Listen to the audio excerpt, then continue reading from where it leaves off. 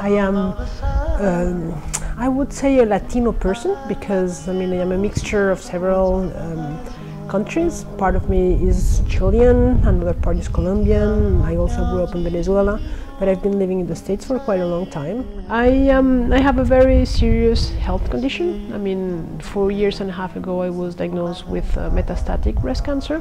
I am 45 years old.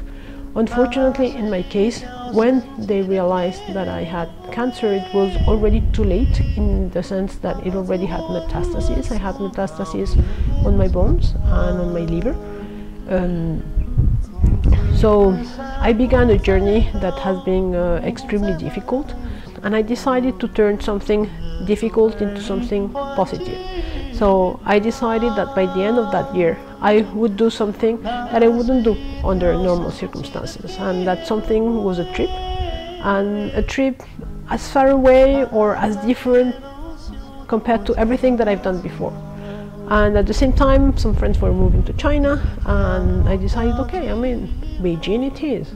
And I couldn't have done a better choice, really. This is another word. This is something completely different. There is no in between in China. Either you like it or you hate it. And I am in love with China. It has been really more than whatever I would have thought. People are charming. They have this naivete that you don't find any longer.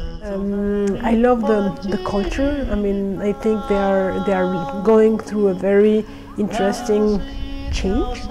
They are doing things in every sense at the Chinese style, but I find that fascinating.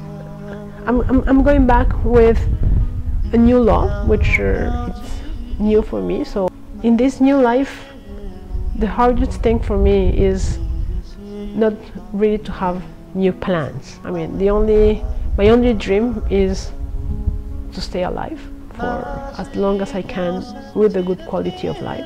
Because otherwise I don't think it's worth it. Continue allowing myself to see the world.